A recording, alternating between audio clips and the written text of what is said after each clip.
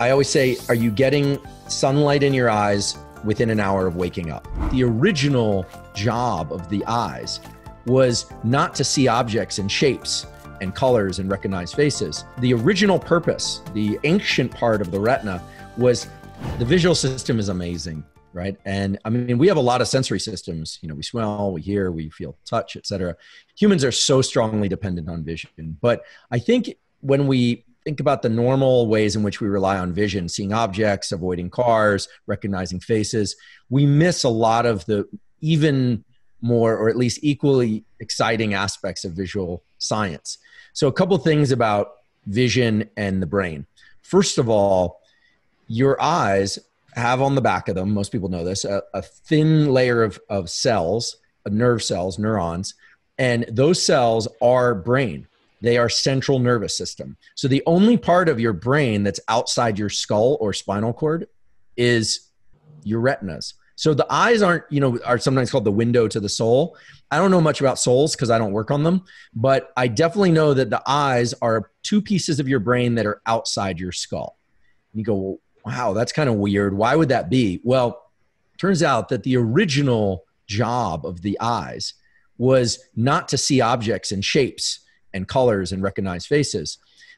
The original purpose, the ancient part of the retina, was placed outside of the skull to be able to adjust the overall state of the rest of the nervous system, right? So that, I mean, because in order to feel touch, I have to be in contact with something. Sound waves can arrive and smells can arrive from a distance. But in humans, the way that we adjust our overall levels of alertness or sleepiness or focus or other states of mind is by our eyes. So the eyes aren't connected to the brain. The eyes are brain. So these two things in the front, of my face are two little pieces of my brain that are out in the world trying to figure out what the brain that's inside the skull and the rest of the central nervous system, which of course is inside the spinal cord, should do, how alert they should be, what they should pay attention to, and all that other stuff. So fundamentally, the eyes are the brain. And then you say, well, how does this work? How do these little two pieces of brain adjust the state of the rest of the brain? And so the main way they do that is by paying attention to how bright it is outside and how dark it is and when. So the Earth spins once every 24 hours. We know that. And it's not a coincidence that every cell in the body, from a liver cell to a brain cell to a retinal cell, has a clock. All its gene expression programs are on a 24-hour timer. Now, not all the clocks are synchronized, right? Sometimes your liver needs to be more active than another part of your body. Your heart needs to be active 24 hours a day. You don't want your heart to shut down at night. It might slow, but you don't want it to shut down. So there's this concept of the body as like this factory of all these different cells that all start and end some process on a 24-hour cycle. The eyes have neurons that send information down the optic nerves to the central circadian clock right above the roof of your mouth called the suprachiasmatic nucleus. And the suprachiasmatic nucleus coordinates the activity like sort of a factory overseer coordinates the activity of all the cells in the body. So the liver is active at the right times. The heart is active in particular ways at the right times, the neurons, the brain, et cetera. And the consequence of that is I'm alert during the daytime and I tend to get sleepy about 16 hours after I view that first sunlight. So in other words, the eyes are pieces of brain that were designed to detect sunlight because that's what cues when it's daytime and the brain should be active and alert and metabolic process should be going one way and when nighttime is happening. And so we're a series of timers and the eyes are fundamentally important for that timing. Now, the next sort of layer of sophistication in this visual system is related to very subconscious or purely subconscious things like as I walk through an environment and I experience optic flow, things passing by me, I don't even have to be conscious of those things. But as they flow past me, it signals to the other parts of my brain that I'm moving, and therefore it triggers the balance system to how to keep my balance. It actually, and we could talk about this a little bit more later, it sends signals to the emotional centers of the brain to quiet down anxiety. So when we're in forward motion, it actually quiets the fear and anxiety circuits. There's a well-known set of studies, about 5 studies in the last few years, in mice and in humans, showing that this optic flow pattern generates a subconscious eye movement from side to side, which quiets the amygdala, the threat detection center of the brain. Which is why you've shared before the power of things that we, all know well is like, why do we feel so good when we're traveling and we're walking around a new city? Why does it feel so good to take a walk when we're stressed? Because that's built inside of our nervous system. It feels like we're moving forward, and it feels like we can handle any kind of threat or stress that we're dealing with. Yeah, absolutely. And this, for the listeners that may have heard of EMDR, so eye movement desensitization reprocessing, this is a therapeutic tool that's used in the clinic to deal with trauma and fear and anxiety, where people move their eyes from side to side, which looks kind of goofy if, when you look at it from the perspective of, well, I'm just sitting still moving my eyes from side to side. That's weird. But that mimics the forward movement of the body. And the body doesn't know the difference between whether or not you're actually moving through a physical environment by walking, or whether or not you're just moving your eyes from side to side. And that underscores the fact that the eyes are the dominant force in driving these states of mind, right? So the fear centers of the brain don't actually know about the movement of my limbs. They know about the movement of my eyes, right? It's and powerful. So, yeah, it's amazing. And I can't take any credit for EMDR. I think, Francine Shapiro discovered that while taking a walk. She was a therapist. She was taking a walk, I think in the woods behind Palo Alto, where she lived at the time, and realized that some of her anxiety was reduced by the walk. And then, vertical eye movements and keeping her eyes closed didn't have the same effect. And she exported that to the clinic, because it's hard to do therapy while people are walking. Walking, you can walk side by side, but it's just not very practical for the typical therapeutic setting of Zoom, or at that time, people met in offices and held therapy sessions. So EMDR is anchored in this idea. And then you get into the ways in which the eyes and vision are important for seeing objects, what direction those objects are moving. And then eventually you got trichromacy, which is most people are, unless they're colorblind, they see colors and this richness of color that conveys a lot of information besides just picking fruit. You always see the textbook examples of how much easier it is to pick out a beautiful red apple compared to the green apples. Actually, a lot of picking out fruit and vegetables is actually by smell. If you look at people in the supermarket, I guess before they had masks on, they would smell things. But color is a very powerful cue for all sorts of health metrics. We can recognize when we're when we're off or not quite right based on subtle variations in skin tone and things. Eye sheen. In any case, the eyes are doing a lot, and a lot more than just vision. Actually, I'll share a brief note about the circadian biology and the sleep wake stuff. Please. There's a guy, a really impressive human being. Everyone should check him out. I've never met him in person, but there's a guy named Dan Mancina, who's a professional skateboarder who is blind. And he has retinitis pigmentosa. And I've known Dan for a little while through conversation. I learned about him. He's very impressive. Just check out his stuff. He's doing incredibly inspirational and directly powerful work in advocacy for blind populations. Anyway, he and I were in contact because he was asking about sleep and sleep issues. A lot of people who are blind have issues with sleep, because if they've had their eyes removed or replaced for whatever reason, or if they're lacking all the cells in the retina, including the cells that signal time of day, they have sleep issues. But it turns out that for some people who are can't see, they're completely pattern blind, they can still at a subconscious level, the retina can still perceive light coming in and can signal these circadian clocks. And so Chuck Zeisler's lab at Harvard Medical School showed that some, not all blind people, can improve their quality and depth and timing of sleep by viewing light, even though they can't see that light. And so you and I, the same thing happens for you and I. I mentioned Dan because, he and I are in conversations about how to get some of this information out to the what they call the low vision community, or people who are blind. But in any event, I think that most people don't realize that these two little pieces of brain that we call the eyes and retina that are outside our skull are controlling a tremendous number of aspects of our life. So optic flow is powerful. Getting into self-generated optic flow each day, walking or running or biking. Driving doesn't quite have the same effect. but it might, or motorcycle riding, probably dangerous for other reasons. Probably don't want to do that because we could have a discussion about spinal cord injury, but getting morning light is just absolutely powerful. And then of course, nowadays people are walking, looking at their phone, or they're really glued to the screen of their phone while they're out walking or even exercising sometimes. And then what you do is when you do that is you short circuit the process of relieving the anxiety that occurs with an optic flow. So, because the eyes are fixated, they're not moving from side to side. And then you ask, well, people have all these sleep issues. There's a lot of depression and sleep issues, and those could be caused by a number of things. But my friend Samar Hattar's lab at National Institutes of Health and also David Burson at Brown University have shown that the light that comes from the phone in the middle of the night from about 11 p.m. to 4 a.m.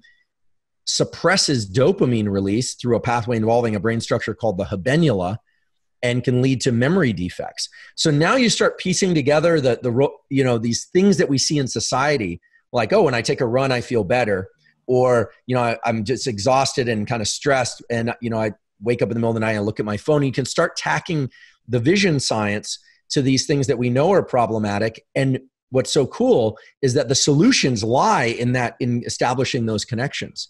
When you start realizing what's happening, you can relieve a lot of sleep issues. This is why Dan and I got into that conversation about what he might or might not be doing in terms of visual behavior, or people who are waking up in the middle of the night and they're trying to get back to sleep by looking at their phone. And even though it's got that nighttime setting, they're actively promoting a depressive state to kick in about a day later.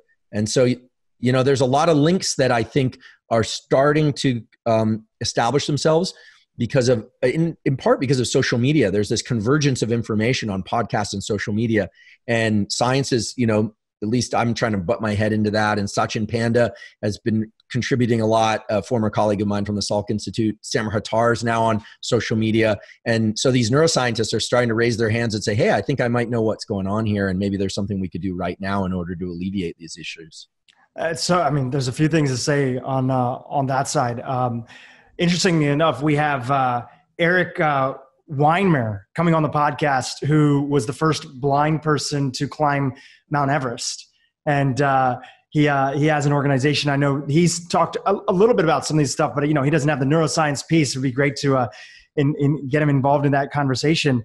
But going back to it, it's, I often think about, one of my favorite spiritual thinkers, philosophers is Eckhart Tolle. And he talks about this idea that it's in the nature of humanity to have had something and we take it for granted. It's just built into our nature, right? We grow up on the plains, we're out in the jungle, we're out in the woods. We don't have to think about having better sleep. It's just sort of baked into our life. It's there. But then we lose this thing. We lose it because of technology. We lose it because of advancements, which have brought a really beautiful things to our life. And then on the other end of it, after we've lost it, we have this yearning to figure out why has it been lost and what can we do to bring it back. We find it, but we find it at a deeper level. We find it at a deeper level that helps us understand that we don't have to take it for granted anymore. And I really think of your work through that lens. It's not, these are, somebody would listen to them and say, wow, that really makes sense. But it's a whole other aspect to connect the pieces of science together or to do the studies and really show people that this thing that seems very innocent, using your phone at night, can have all sorts of cascading implications the next day when it comes to your sleep. And by the way, you touched on it, but not directly. It's a lot deeper than just the blue light conversation. Right? Can you expand on that a little bit? A lot of people here have heard about blue light and the importance of minimizing blue light, but it's not just about blue light. Yeah. So what? It's right, because by mentioning social media at the beginning, I've kind of cued my brain to it. But there are a lot of crazy ideas in the world of biohacking. There's just some downright crazy and some dangerous ideas, and at the same time, there's some really great prompts from the field of biohacking, and one of them is this whole issue of the color of light. Okay. And I'm always reluctant to get into this because I feel like sooner or later, I'm going to end up in a head-to-head combat with somebody who's really into red light therapy or something. And my response is always, look, double-blind peer-reviewed literature is important. It's not everything because, oftentimes these more esoteric practices or things where there hasn't been a lot of published research, they're just not there yet. right? I mean, my lab study is respiration that was prompted by a lot of work that people are doing, like Oxygen Advantage, Brian McKenzie, Patrick McEwen, Wim Hof, like Tumo breathers. You know, they can highlight certain things that science might want to take a closer look at. Now, when it comes to the blue light issue, this is especially salient. So here's the idea. So the light, getting bright light in the middle of the night from 11 p.m. to 4 a.m. triggers these prodepressive circuits through the habenula, this Habenula, this interesting structure in the thalamus. In addition to that, it's known to trigger a pathway from the habenula to the pancreas that can start altering some blood sugar rhythms. A lot of people don't know this, but the habenula connects to the pancreas, and actually in type 2 diabetes, and in particular smoking-induced type 2 diabetes, it appears that the habenula pancreas pathway is involved. There's a beautiful paper published in Nature not long ago that illustrates that. Not my work, another group's work. So blue light in the middle of the night is going to be very effective at triggering these prodepressive circuits and disrupting the things that you want in a not so good way through the habenula and other pathways.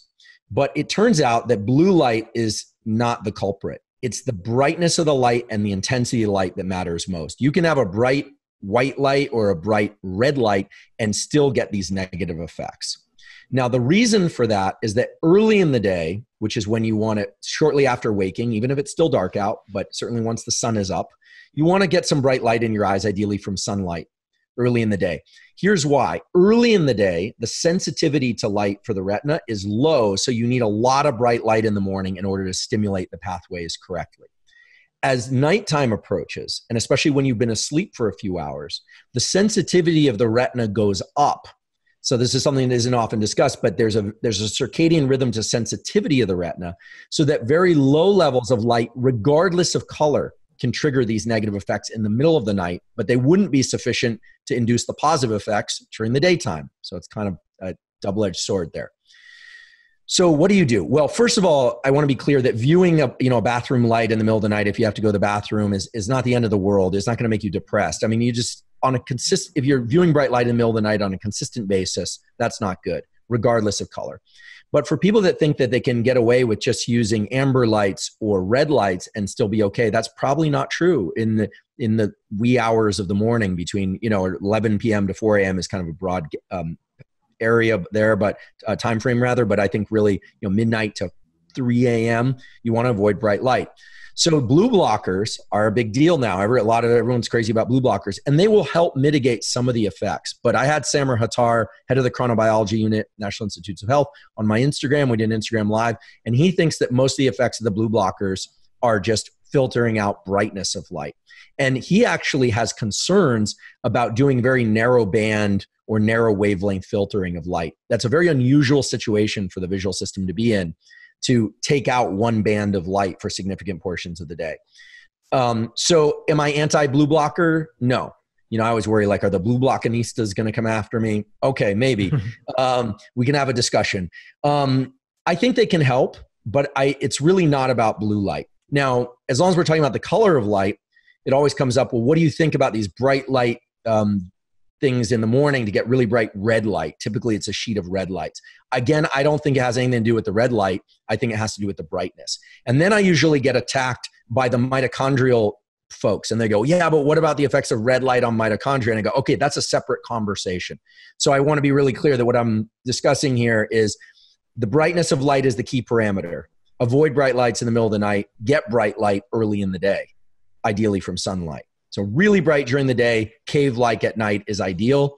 No one's perfect, but think of that as your perfect diet. No one's perfect with their diet either, as far as I know. So, play around that kind of perfect scenario and do the best that you can. And on a practical level, when you're winding down at night, right? You're talking about 11, 12. I usually go to bed around, let's say 10:30, right? 10:30, 11. So as I'm starting to wind down for bed and start to think around 9 o'clock, are there things that you do on a practical level in your own home that start to help that process? Definitely. So one of the things you can do is to make whatever lights you have in your environment low in the physical environment, meaning not overhead lights. The reason is that the retinal cells called melanopsin, or intrinsically photosensitive ganglion cells, that pay attention to the kinds of cues that reset your circadian rhythm and can alter your circadian rhythm are in the lower half of your eye. And so they view the upper visual field. They were designed to look at the sky. So overhead lights are going to more strongly stimulate your circadian system and all these systems than lights that are set on tables or that are lamps that are about head height in the room. And it's not a subtle effect. It's actually quite a large effect. And actually you can use that to your advantage early in the day. Early in the day, let's say you wake up before the sunrise and you want to wake up, or you have seasonal depression and you want to get more light in order to feel happier in the winter months, especially if you live at, in Scandinavia or someplace very far north, you want to turn on a lot of overhead lights. And as nighttime approaches, you want to shut off overhead lights and use dimmer lights that are set lower in the room. They don't have to be floor lights. It doesn't have to be like airplane or movie theater style, although that would be cool if you could do that in your home. Maybe someone will do that. Maybe Ben Greenfield probably does that. He's like kind of taking it biohacking to the extreme. And again, I tip my hat to him because it's kind of cool to see what people are willing to do and how far they're willing to push this stuff. But short of putting floor lights in for the nighttime and overhead lights for the daytime in your home, you can set desk lamps, and dim amber light tends to be softest, the softer lights. And so dim amber light is great. Candlelight is fine, thank goodness. Fireplace, fine, thank goodness. There's a beautiful study that was done by a group at the University of Colorado that took graduate students camping. But so this would be cool to be a subject in this experiment. And they published this in Current Biology, so peer-reviewed, really, really strong paper. They published several of these actually. And what's cool is they looked at students who have been studying a lot on tablets and laptops and been on their phones, and they have very disrupted cortisol rhythms and melatonin rhythms. You want cortisol higher in the morning, and then it tapers off as the evening comes around, and then melatonin comes up usually about 16 hours after you got that morning light, your brightest light of the day. So melatonin that makes you sleepy, helps you fall asleep. This is endogenous melatonin, not supplemented melatonin. These students had really disrupted cortisol and melatonin rhythms. I think they had been studying for exams. So they took them camping and away from devices and let them just use flashlights and campfire and that kind of thing for a weekend. And it completely reset their cortisol and their melatonin rhythms to the correct healthy pattern. And that lasted quite a while. So I want to emphasize that, one night of a messed up sleep where you turn on the lights, you have to, God forbid, drive to the hospital or something like that. It's not going to screw you up long-term. It's the consistent light viewing in the middle of the night and the consistent light viewing early in the day that sets you up for poor and great, feeling and well-being respectively. So it's your average behavior, just like diet. Just like nutrition, it's the average. If I eat something really sugary, is it going to completely dismantle my health? No, because I'm not diabetic, and the chances are it's not going to disrupt me much. But if I do it on a consistent basis, it's going to start to dismantle my health.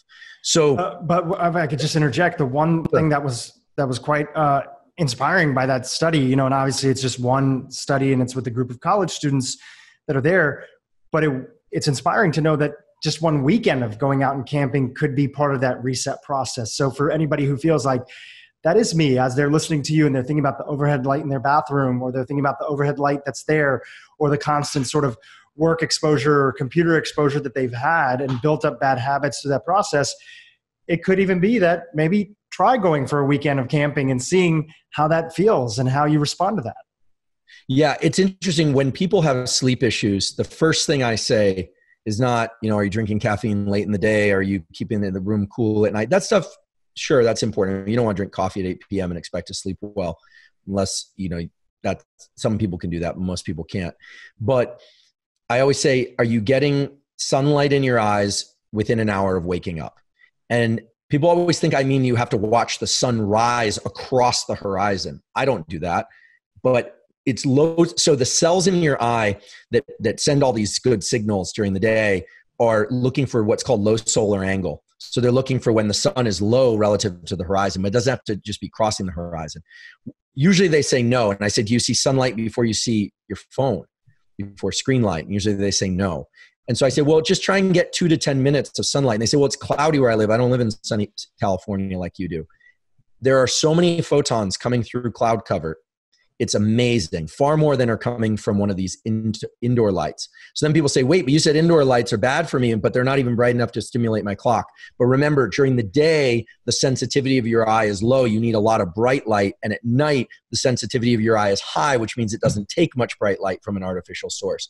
So if you really want to get geeky about this for the biohacker types out there, there's a free app. I have no relationship to them, but never met them, don't know who they are. But it's called like the Lux app, and it's a lux meter. And so LUX. And so you can go outside on a cloudy day and you can point it to the sky and it'll show you, even on a really overcast day, even in Seattle, unless you're in the depth of winter, there are more photons coming through than there would be for a really bright indoor light. And so in the morning, you might need some artificial sources to supplement that bright light, or the outdoor light rather, if you live in, Seattle in the depths of winter, or Sweden in the depths of winter. But really what you need to do is get outside and get some natural light in your eyes within the first hour of waking. And that sets your sleep timer. And most people find that one shift can really help. And then, of course, stay off lights in the middle of the night. There's one other little tip that I think can be helpful. Nobody's perfect. And a lot of us, including me, wake up in the middle of the night, use the restroom, maybe peer at our phone. Samar Hattar, who is this guy I mentioned who runs the chronobiology unit, we've traveled a lot together because we're good friends and we've gone to conferences. And he's always looking at his phone in the middle of the night, like putting it away, like trying not to look at it. I'm like, Samar, it doesn't work that way. And he goes, oh, I know. And so, we know this stuff and we screw up too, right? It's like nobody's immune to that. But what you can do is, if you can see a little bit of sunlight in the evening when low solar angle is happening because the sun is setting, remember, you don't have to look directly at the sun. It doesn't have to beam you in the eyes, but getting outside and getting those photons reflecting off surfaces, and maybe even some direct light if you're lucky, like a sunset, it offsets the negative effects of light in the middle of the night. And that effect is quite long. This is a beautiful paper that was published in Scientific Reports that shows that it protects you against some of the negative effects of artificial light in the middle of the night. Anyway, if you do 2 or 3 of those things on a regular basis, just like if you follow a relatively healthy diet, that means different things to different people. But since, everyone's got their concept of what that is, if you do most of the right things most of the time, you're going to do far better on sleep, wakefulness, mood, immune system, metabolism, blood sugar regulation, focus. I mean, it's a foundational layer of health. And I wish we heard more about it out there, but there's so much science to support it now. And it's very easy. And it's all cost-free if you think about it. There's not a single item that you need. And that's the beauty of you coming on and talking about this. And I've heard you in other interviews talk about it to the extent that people have said, what's the one thing that you would do or recommend? And you've shared that getting light in the morning is the one thing that I'd recommend for people for their health, because often sometimes it's in the nature of sometimes very brilliant people that we've had on the podcast and functional medicine doctors who naturally know a lot and work with very complicated patients who have a lot going on. And it can feel like we have to do all these components. We have to make sure that caffeine doesn't happen at this time. We have to make sure that we don't eat late. We have to make sure this. And then for somebody who's just getting started out, they may feel, or sometimes people have done all those and feel like they can't maintain the habits of those successfully. I do think it's important to talk about prioritization and the prioritization of something that they could try that's available to them that has cascading effects throughout the day, so that we can get the biggest bang that's there. The goal is we study all this information for most of us here who didn't go to school for this, don't have a degree for this, which is me and most of my audience that's listening. We study it so that we don't have to think about it later on, so that we can have our health to give love and attention to all the things that we care about in life, which means volunteering for our local church or community or whatever it might be, or giving back or raising awareness about a subject that's there.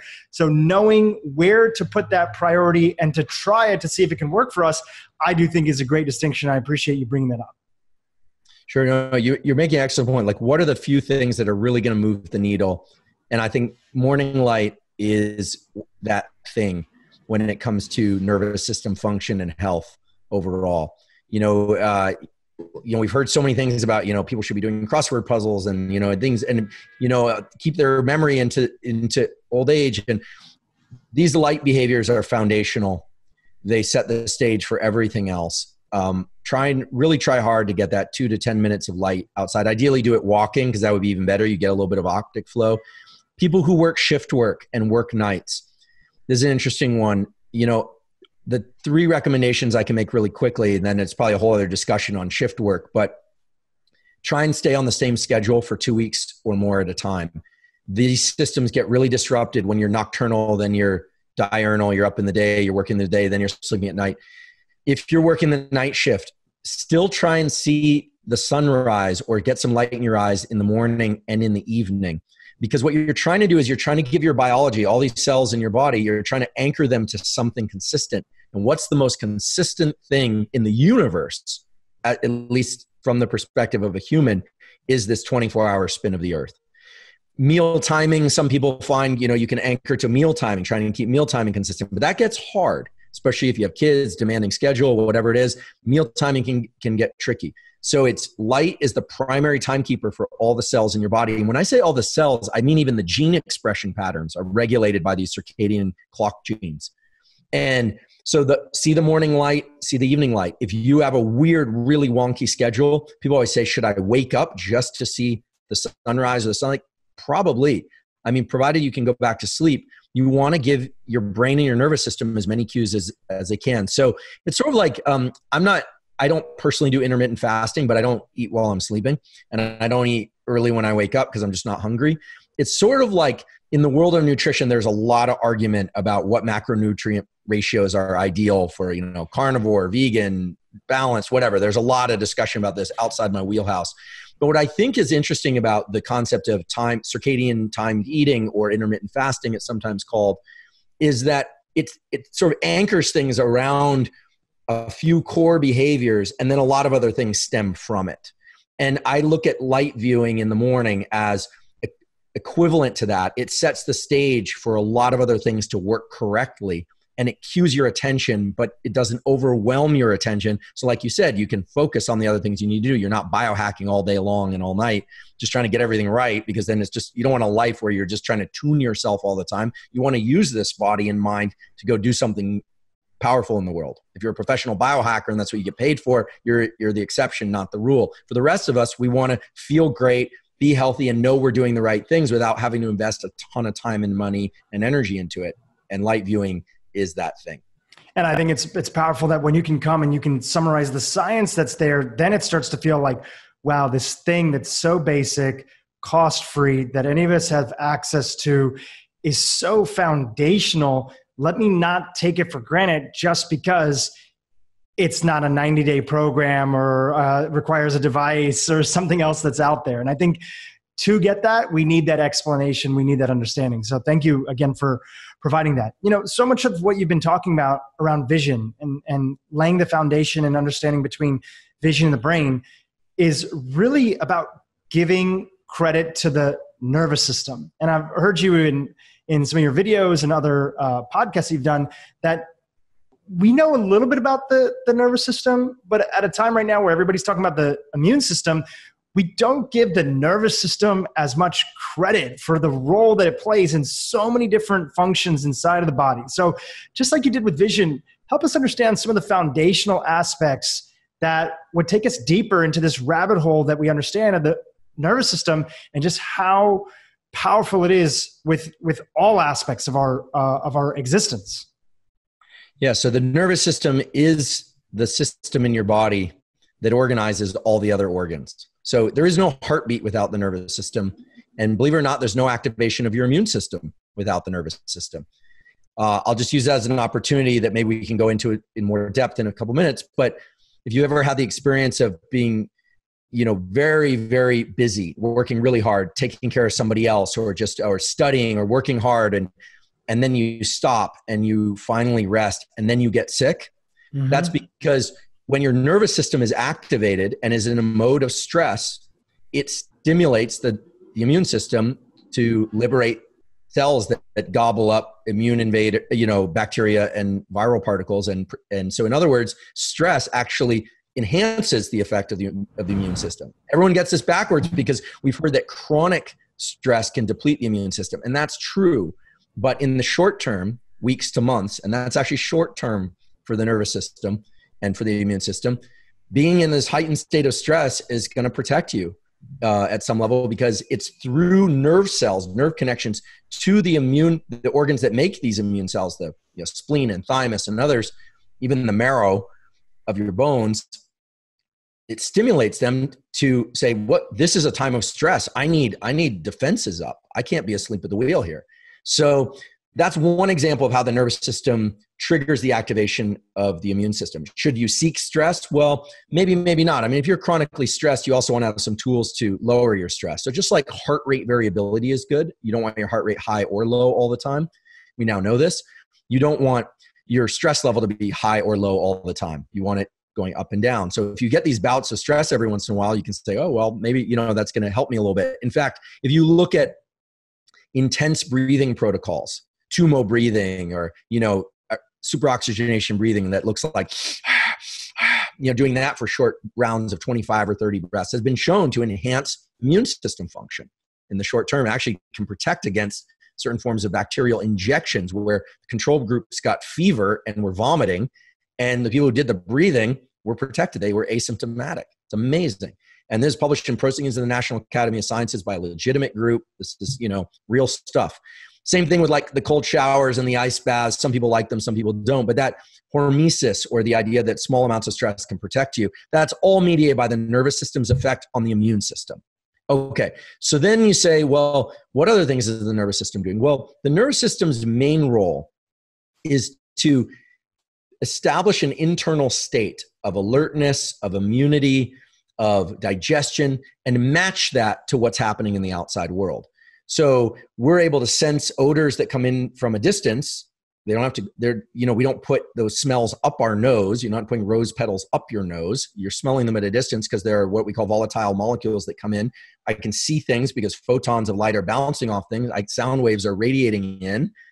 Touch is different because it has to come into contact. Taste is different because it has to come into contact. But the nervous system is taking all that information, all those sensations, and creating perceptions. So we've got sensation, perception, which is which of those sensations I'm paying attention to. So if I say, how do the bottoms of your feet feel right now? What are they in contact with? You'll think about that. But a moment ago, I doubt you were thinking about that. Most likely no. So the sensation was happening nonetheless. Your feet were experiencing that, but you shifted your attention to it. So your perception is now about that touch perception. So you've got this spotlight of attention that moves around and leads your perception. And what's cool about that spotlight of attention is it can dilate and it can contract. So I can focus on the pain in my shoulder, or I can dilate my attention to what's going on the planet Earth right now, 2020. So it's kind of interesting, that the nervous system can dilate and contract. That's a very powerful feature of it. Sensation, perception. Then we have these emotions, which largely are the reflection of how well our internal state is matched to our external environment.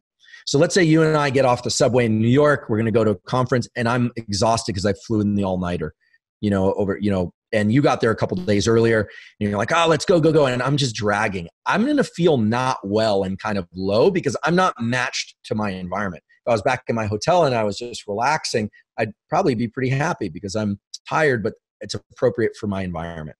So the nervous system and what we call moods and feelings are embedded in that context. So we got sensations, perceptions, feelings, and then we have thoughts. And thoughts are a little bit vague, but thoughts should probably be thought of, or we should conceptualize them rather more like actions. I can pick up a coffee mug and drink from it. A thought, they spontaneously happen all the time. I'm not really controlling them. But if I want to have a thought, for instance, I can say, I'm going to think about, that I don't know what the capital of Zimbabwe is. Like I don't. And so I can introduce a thought. So thoughts are happening all the time, but they can be deliberately introduced as well. And then we have actions. And the nervous system is designed to organize our behavior, which of course can be voluntary or involuntary. Most of the time it's involuntary. We're walking around. So to just sort of put two other points on this. So sensation, perception, feeling, thought, and action. The nervous system is controlling immunity. It's controlling the heartbeat. It's controlling the breathing. Some of that stuff is voluntary and some of it is not.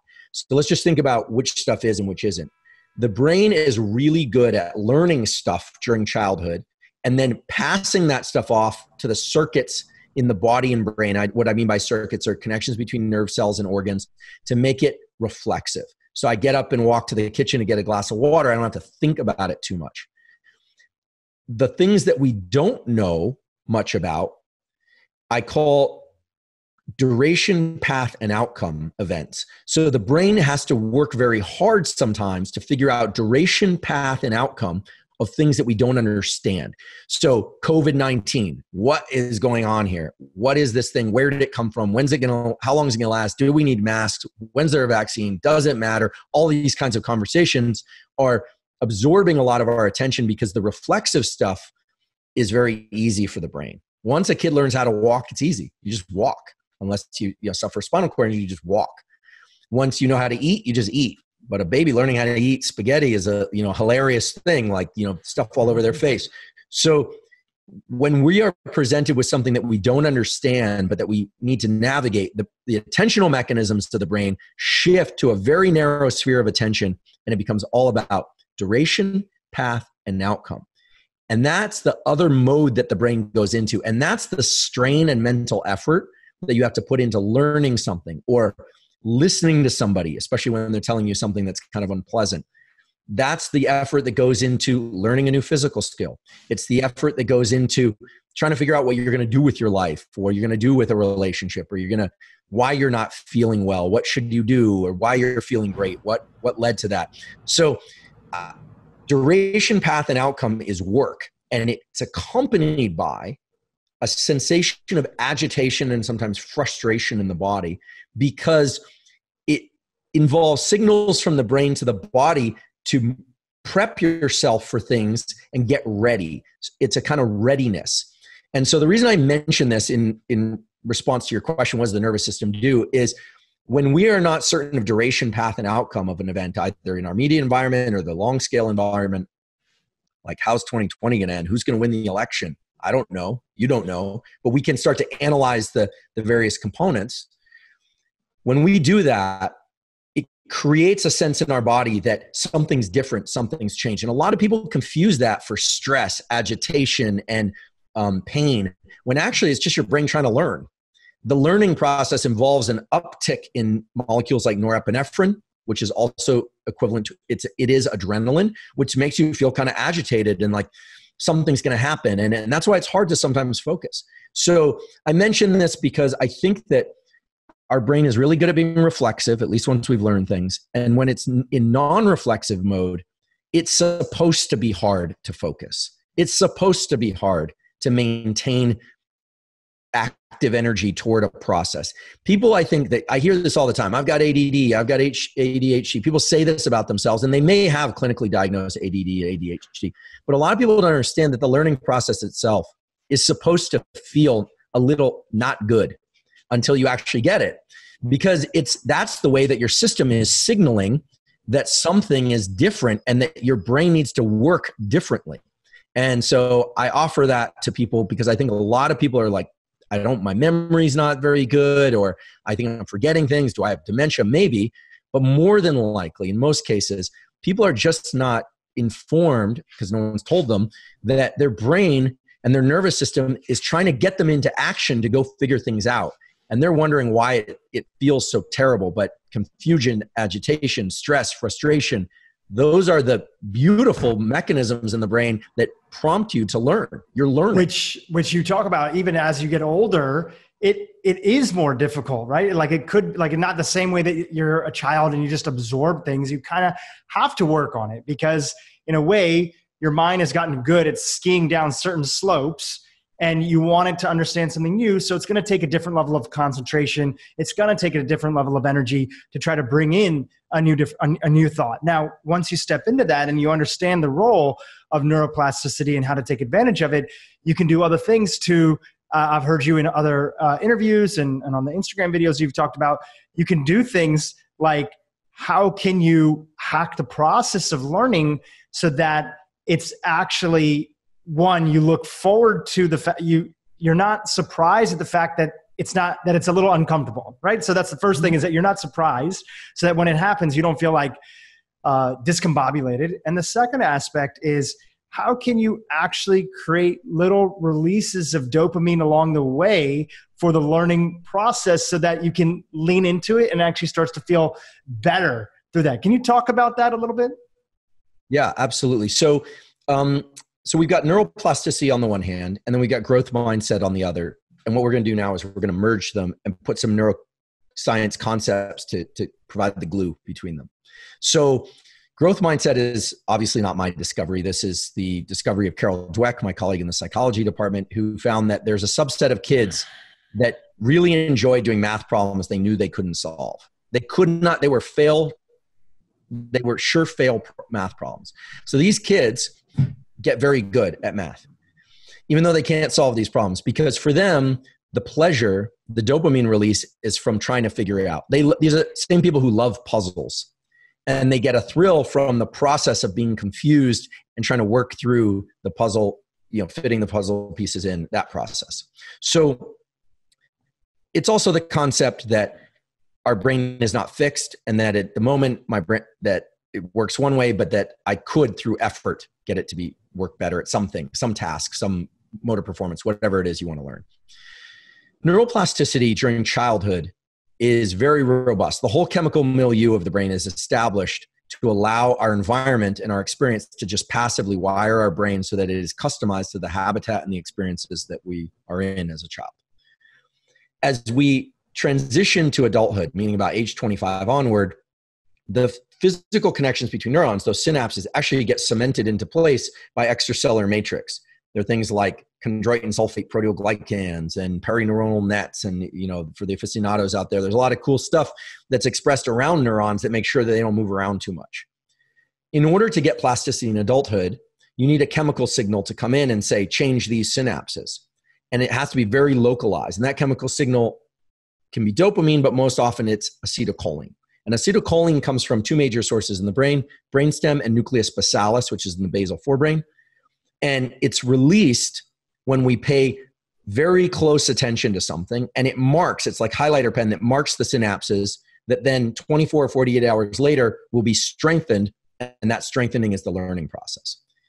In other words, if we want to learn as adults, we have to be very alert, and we have to at least be very focused on what we're trying to learn. You cannot learn passively in adulthood. Now, there's plasticity in adulthood that's maladaptive. So if I get hit on the head with a brick, there's going to be plasticity, but that's maladaptive plasticity. So I just want to be clear. It's passive. It's just going to happen. I don't have to think about the brick. It's just going to happen. But adaptive plasticity, or what I call self-directed adaptive plasticity, has to be self-directed. In order to change our brains in adulthood for the better, we, meaning the person that's experiencing the brain change, has to be the one directing that change. I cannot change your brain for the better just by telling you something. You control the gate to that. And that gate is attention. And so how do we do this? Like, how should we think about plasticity in adulthood? Well, it means that we should try and learn things by engaging in very short bouts of focused attention. People say, how long? As long as you can maintain focused attention. The good news is that the circuits for focus themselves are amenable to plasticity, and you get better at focusing. Now, there are data to support this, so I just want to tip my hat to those data. Eric Knudson's lab, he's now retired, but in the neurobiology department at Stanford, had a couple decades worth of work showing that adults can learn as well and as much as youngsters, juveniles, if you take the learning and break it up into short bouts. Makes sense, you're chunking, and you can probably maintain focus for short periods of time better than you can long periods of time as an adult. Great. But then he also showed something incredible. He showed that if the learning is the only way that you eat, in other words, it's critical for your survival, you can learn as much as you did in childhood in one bout. Wow. And that tells us something. People say, okay, well, what am I going to do? Put a gun to my head? No, please don't. But what that tells us is that there's a neurochemical signature of urgency. That urgency signal converges with the focus signal and reopens plasticity for that thing. So people, there's a vast literature in wellness. Should learning and motivation be from a place of fear? Should it be from a place of love? You know what? Neurochemically, it doesn't matter. It just has to feel urgent. Let's say I write you a check, or I write a check to an organization that I hate for $10,000, and I give it to you and I say, I'm going to learn conversational French by next week, where I want you to send that check off, and I want you to publicly acknowledge that I made that check out to group X that I dislike very much. That's a strong incentive. It's a punishment incentive, and I'll work very hard. It will work. Or I could say, you know what, I really want to learn conversational French because I'm going to travel to France. It's really important to me. And I'm going to create some reward incentive, not a punishment incentive. Doesn't matter. The point is that I'm going to focus and I'm going to do the work. And people, it's interesting. I offer this information on Instagram and people always say, well, what can I take? Like, how do I get more focus? Well, acetylcholine is the source of focus. You could take things that are going to promote acetylcholine release, eat a few more nuts because they have choline, maybe take L-carnitine, subtle effects, very subtle, and general because it's across the board. Nothing's going to work like focus. And that's the kind of stinger in this. And people say, well, I have a hard time focusing. Well, but that's where people get confused because the agitation and the fact that your mind is drifting from time to time, everybody experiences that. I'm good friends with Stephen Kotler, and I really appreciate all his work on flow. I think the work from Csikszentmihalyi on flow is really great. But these what I call highly desirable states like flow, they've captured our excitement to the point where we think that learning is supposed to be flowy. No, learning is effort and strain and grinding through and refocusing and refocusing and refocusing. And it's not a linear process. And so you're going to get little glimpses of focus in a focus session. And that's going to trigger plasticity. Now, there's something important, which is the growth mindset.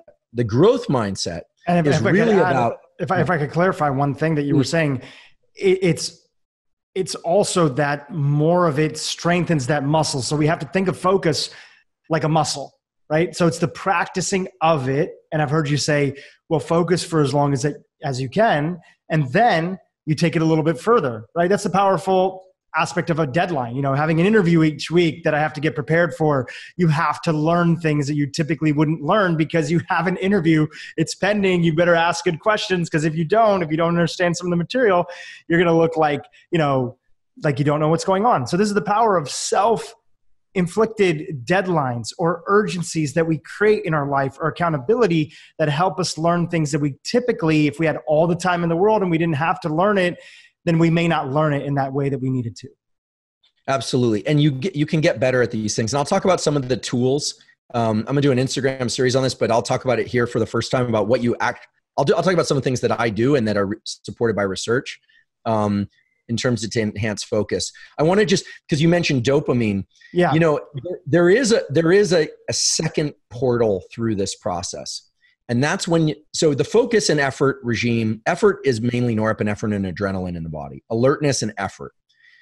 Acetylcholine is that spotlight of attention. This is why taking things to enhance focus generally increases norepinephrine, and caffeine will increase norepinephrine, make you more alert. But, you know, if you're too alert, it's hard to focus. So there's that, you know, think of it like a mountain that's got a, you know, like a shallow climb, and then there's a top and then a steep drop off. You know, if you're too agitated, you know, and your deadline is too close, it actually can be harder to work. So sometimes it sharpens you, sometimes it distracts you. So it's a sweet spot. We'll talk about how to kind of get into that and move through into those sweet spots more regularly. Growth mindset is really about attaching the sense of reward to the effort process, to learning how to have that low level or maybe even high level of agitation in your body and realizing this is me getting better, or I am primed to get better. My nervous system is now ready to engage in neuroplasticity.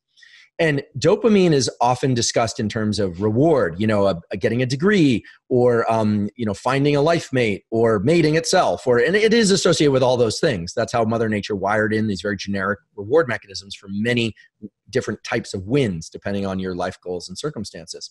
However, dopamine is also more like a jet engine that gets you to the next goal. It's a readout of whether or not you're on the right track or not. So let's think about an animal that's hungry. So let's just think of some, you know, foraging animal, I don't know, a deer or something, and it wakes up from a nap and it's hungry. It experiences that hunger as agitation, adrenaline. It starts wandering and looking for food. Stress of the body. Low level. That's right. Low levels at first, but after a couple of days, it's going to become quite agitated. Okay. At some point, it smells something in the distance. It's going to get a little pulse of dopamine, which is like, oh, I might be on the right track. And now it makes it to a berry patch, and maybe it gets a little bit of sustenance from that before it moves on to another place. So dopamine is secreted along the way to our goals. And sure, big wins, you know, winning the Super Bowl, or your candidate wins the election or whatever. Sure, big rush of dopamine. But most of what dopamine is responsible for is helping us stay on track, find the right tracks and stay on those trails. So when you find yourself in effort and strain in the learning process or in a personal development process, maybe you're trying to remap a trauma, you're going to work through that in whatever way you do. Maybe it's EMDR or trauma release, you're working with a therapist. You should also periodically reward yourself for the fact that you're doing that. If you're in a fitness regime or you're trying to eat better, reward yourself for the fact that you're doing that. You're leaning into the effort process. You can even learn to attach reward to the sense of hunger, knowing that a little bit of hunger for certain periods of the day is probably good for some of the cellular repair mechanisms that lead to longevity. So David Sinclairish, Sinclairian type thinking and science, which is well supported by science. So, and others, of course. So I think that these reward mechanisms can be attached to anything because A, it's completely cognitive, and B, remember, rewards are always internal. You don't actually take money and stuff it in your brain and that triggers the release of dopamine. It's your association to it. So people always challenge this and they say, well, that's just positive self-talk. But this, what I'm talking about is the opposite of positive self-talk. I'm not talking about saying, you know what, I can barely perform the task that I'm trying to do, and that's great, that's terrific. It is not about attaching the sense of reward to the ultimate goal. It's about attaching the sense of reward to the effort process itself that's going to lead you to the goal. And in order to do that, you have to shorten the horizon. You have to bring the horizon in closer and understand why you're engaging in this process at all. And so it's subtle, but it involves not just, a journey of 1,000 miles starts with a single step, or how do you eat an elephant one bite at a time. It means relishing each bite just enough to get you to the next bite and the next bite. And the reason this is important, could even mean like a little bit of gratitude for yourself for the fact that you have accomplished something that was scary. If you've never done Instagram videos like yourself, and you're just even opening up the iPhone and posting something small, like congratulating yourself, could that be part of the process? Absolutely. You have to reward yourself for the fact that you're making the effort to get better, even though you might not have gotten better. And in fact, last night I experienced this. I'll just tell you. So this week was interesting. I was on 2 NIH panels. I was getting up at 6 in the morning, be on those long Zooms. I was doing a lot of things. I ground myself down. And last night I found myself at 10:30 at night, just very resentful. Like I'm exhausted. This week it just wasn't those panels. There's a ton of stuff. We had a family birthday and it went really well, but it was a lot of commuting, a lot of effort. And I was norepinephrine maxed out, just maxed out. And I started laughing to myself because I thought, this is exactly the opportunity. Like, I'm doing all the things that I love. I love reviewing grants, frankly. I love writing them. I love reviewing them. I don't know. I'm sicko, but that's what I enjoy doing. A family event, a 75th birthday in our family. The opportunity, I got a couple good workouts during the week, not as many as I would have liked. I started realizing how lucky I am to be able to lean into all this action. And all of a sudden, I'm good. And it's funny because people underestimate the value of gratitude and reflecting on the effort process. It wasn't that everything went spectacularly well. Some things went better than others. It's that when you reward the effort process, it resets you. Humor resets you because gratitude resets you because it's neurochemical. It's not, when people say it's just it's psychological. No, it's actually the release of dopamine, which we know suppresses the noradrenaline circuits and gives you more room to lean back into effort. And, the opposite way to go is it's still just keep trickling out norepinephrine. I think we've made too much of grit, resilience, and sort of these mindsets of leaning in and effort without thinking about what actually controls the valve on grit and resilience. What has us actually intrinsically want to keep on moving forward because it has to feel good. And for anybody else that there's just thinks that this is just positive psychology, it's like, well, our thoughts are actually things, as you were saying earlier. They're like actual things that are there. They're in our body. There's a chemical process that's happening.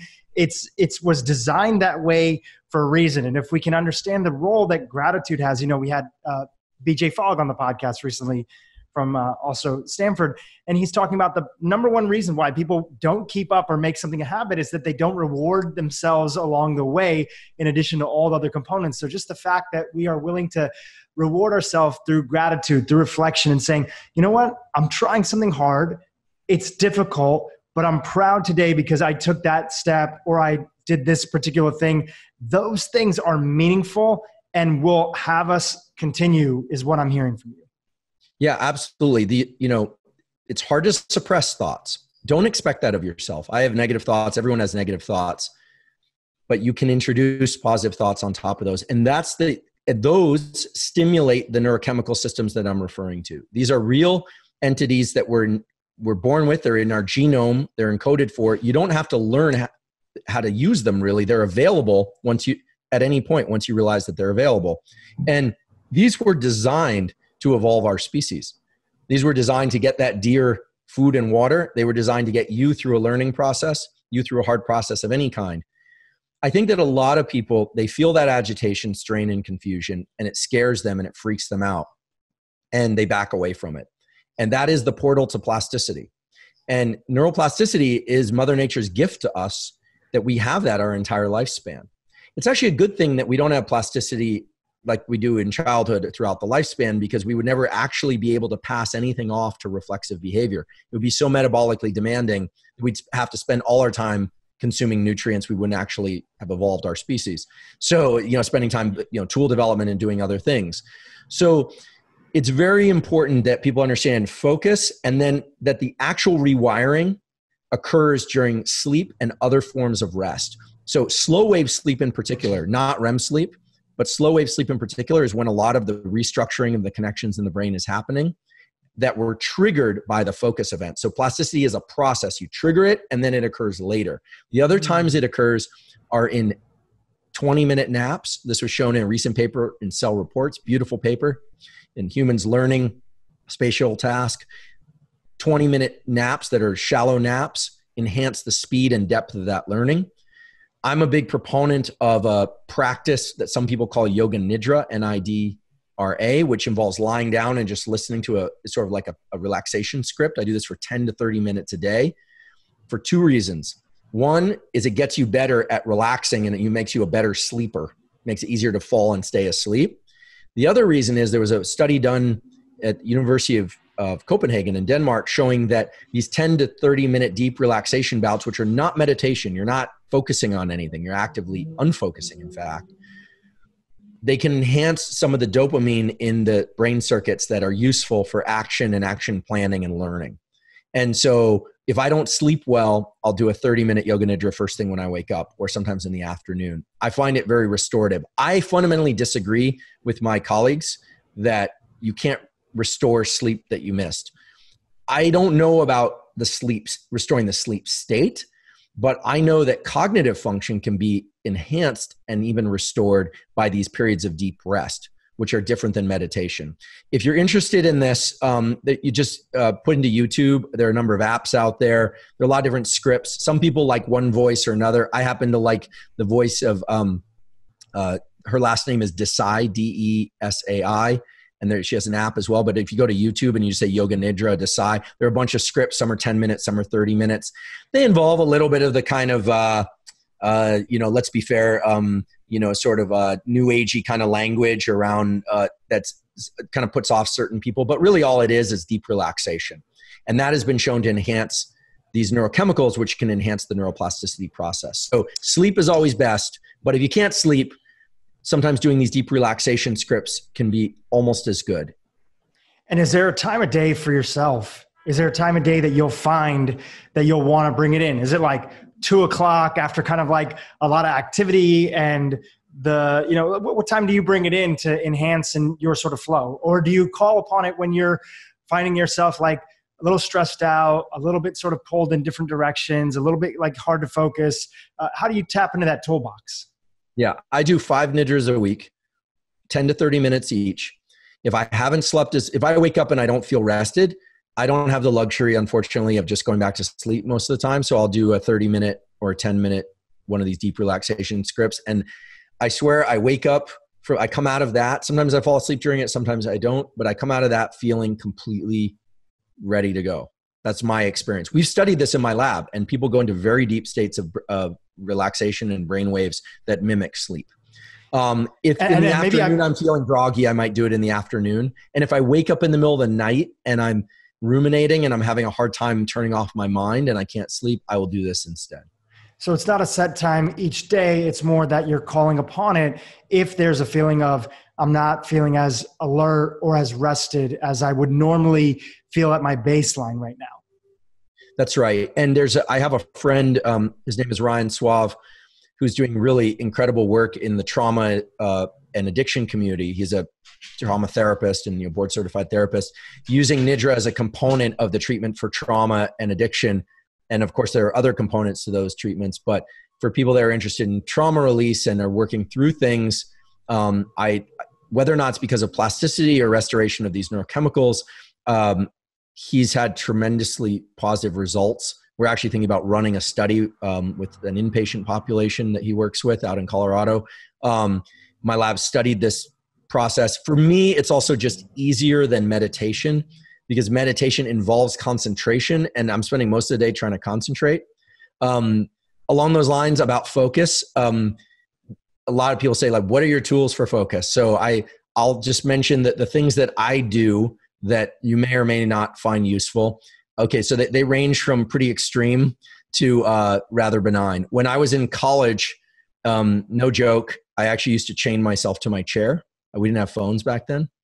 And I would throw the key across the room to the point where I would have to drag my chair across the room in order to unlock myself. My goal at that time was to get through large volumes of reading, and there was a lot of memorization, and I found myself just getting way too distracted, and I would try and find the right amount of coffee. Did it make sense to listen to mellow music or like really intense music? And it was so variable that finally what I found was, basically I'm going to just take this to the extreme and just chain myself to the chair. That's a little extreme. I was 19 years old then. I'm not sure I recommend that. And also it's a fire hazard, I guess, if you had to get out quick. Nowadays, I confess that I lock my phone in a gun safe.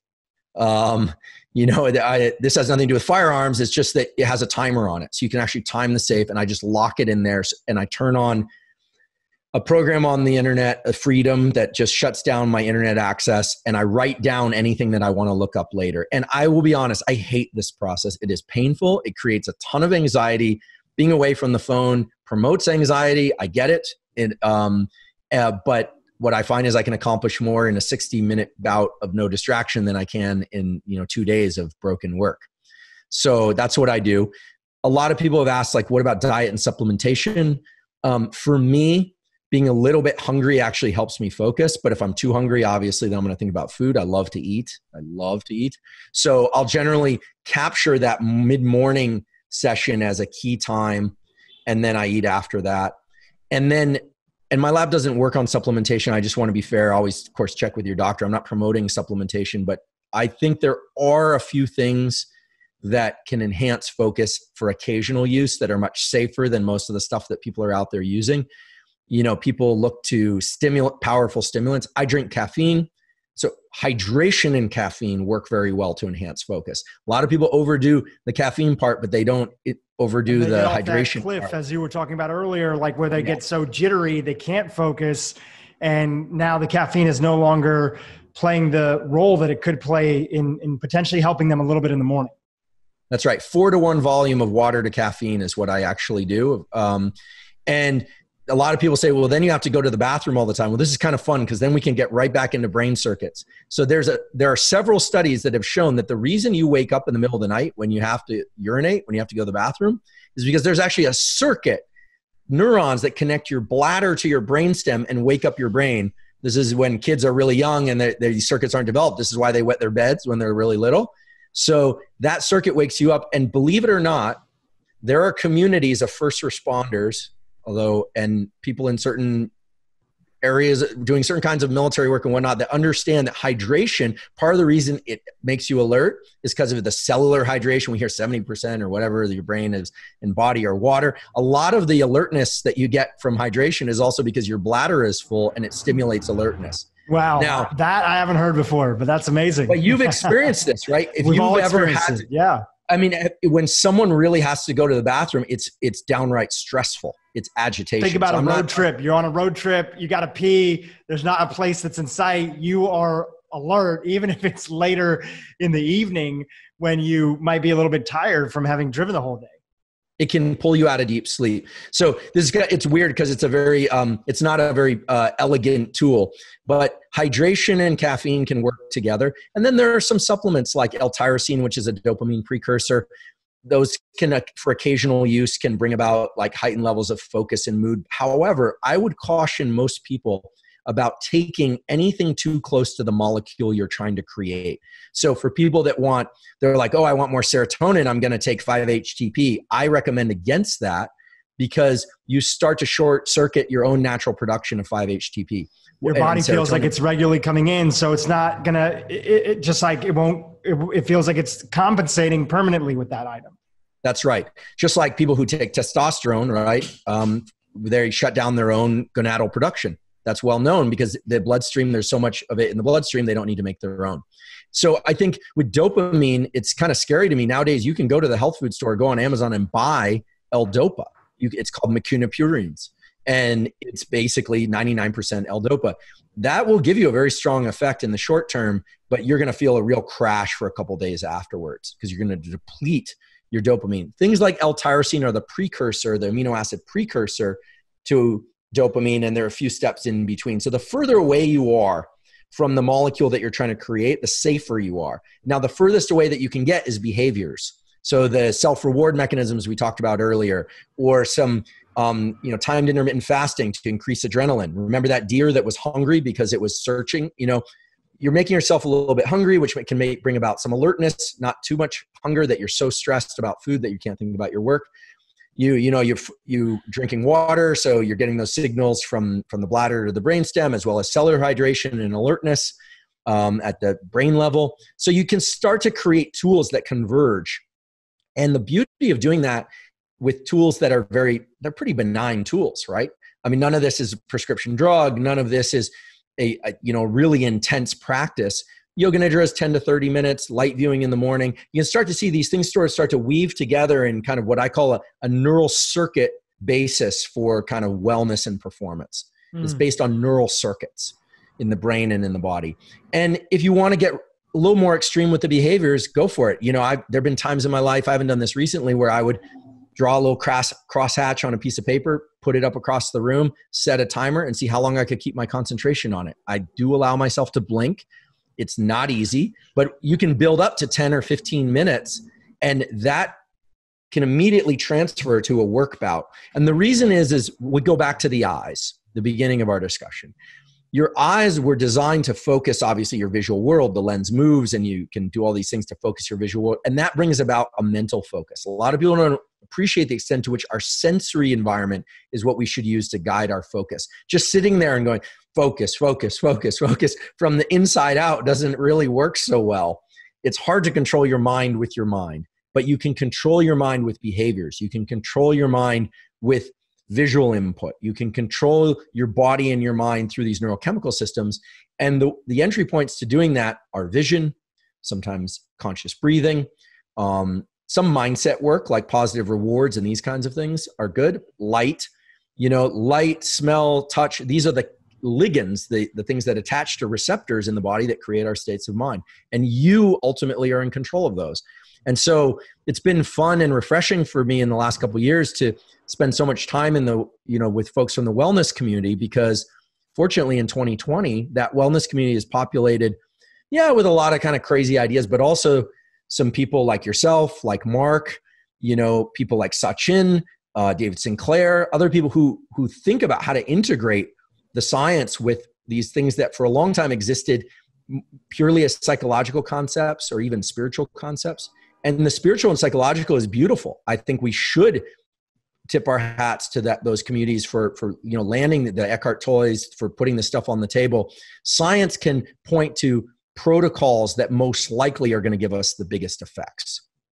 That's how I view it. And also with so much focus on access and inclusion, we also need tools that can scale, that many people can get a chance to do. And there's nothing more basic than our access to light, breathing, the ability to take rest. These are things that everybody can do that have profound effects that don't require them to reach deep in their pockets to pay for things that they may not have access to. And I think that those tools are just so important. And when you look at a lot of people that are out of balance, that are trying to address some aspect of their life, it's always that, a good functional medicine doctor or a practitioner will look at them and just start off with the basics, because as much as we all think that we are practicing the basics, we are very much not, because our world and the way that technology interplays with that world is so designed to pull us out of attempting those basics.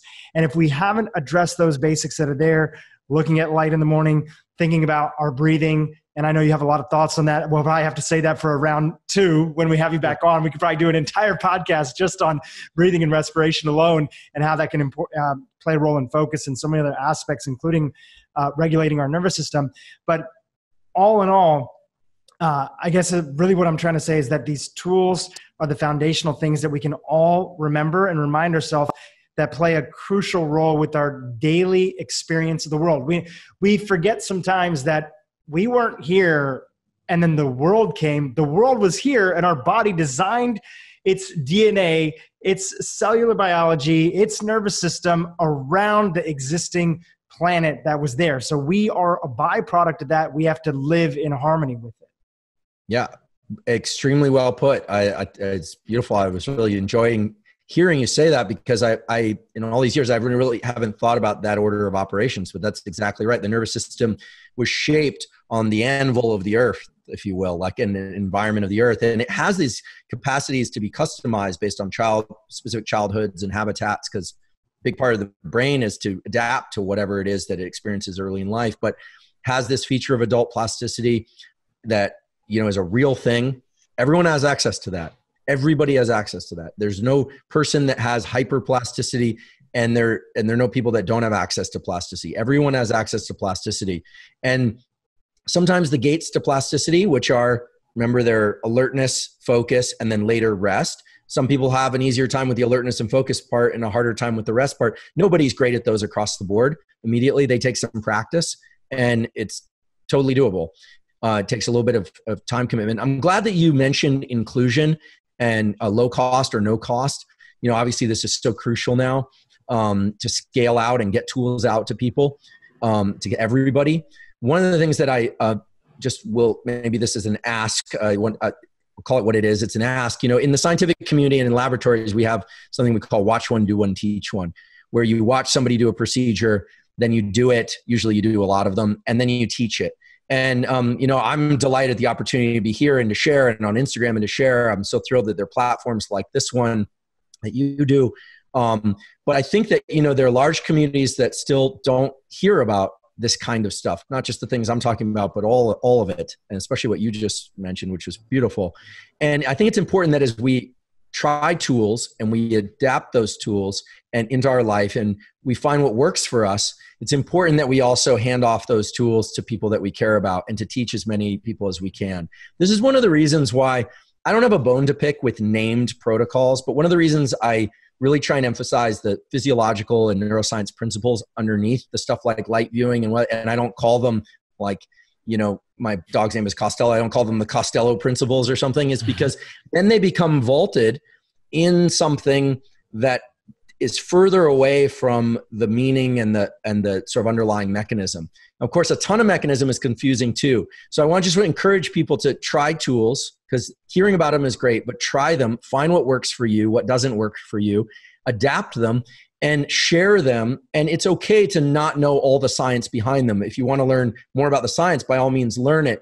But I think watch one, do one, teach one could do a lot for wellness and health in society, because people largely learn through word of mouth. Mm-hmm. And right now there is deep confusion, understandable confusion about who the experts are. We don't know who to trust nowadays. And there are a lot of opinions in the room, and degrees help, but they're not everything, right? There are a lot of people with degrees who look very unhealthy. I've had dentists with very bad teeth. I generally don't stay with those dentists. So, there are people who have no degrees who know a tremendous amount. And so I think bringing people together is great, increasing the conversation, but watch one, do one, teach one, or watch one, do many, teach. And look, Mother Nature is the pattern, everything I've talked about today, right? I don't need anything from this because I didn't invent any of this. Mother Nature built this for us. Mother Nature, God, the universe, whatever your beliefs and leanings are, I support those. The important thing to understand is that the patent doesn't belong to human beings. It doesn't even belong to humanity. It was, like you said, we were sculpted on this stuff.